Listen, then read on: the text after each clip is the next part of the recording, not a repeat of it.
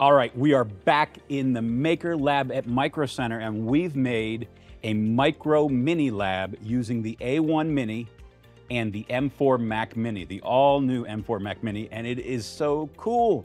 The price to performance ratio for this machine is amazing, and we put this whole package together for right around $1,000. So for $1,000, you can get an A1 Mini from Bambu, which is an amazing printer, for $200. You can get an M4 Mac Mini around $599, I think is what they normally go for. You can get this monitor and then add your own keyboard and mouse. We went with this Logitech Pebble 2 set. I really love the Pebble mice, and the keyboard was kind of fun as well. And it fits so perfectly on this Ikea Skadis.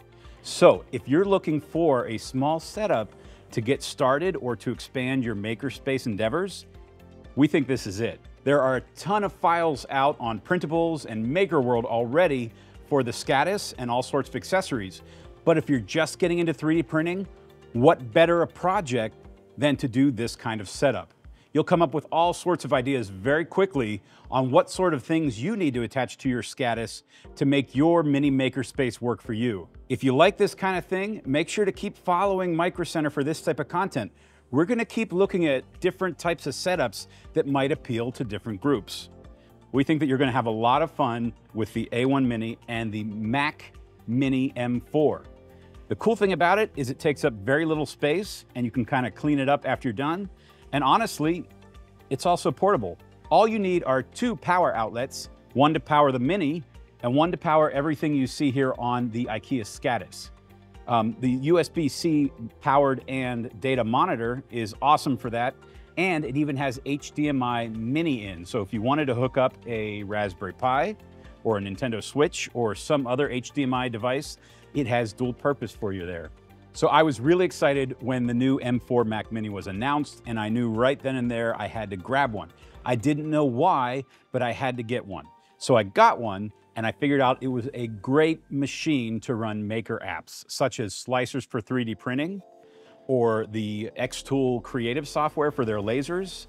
But you can also do things very easily like Tinkercad, which is a web-based CAD program. So if you're just getting into this, it doesn't cost a lot to start making your own models or find some on printables and Thingiverse.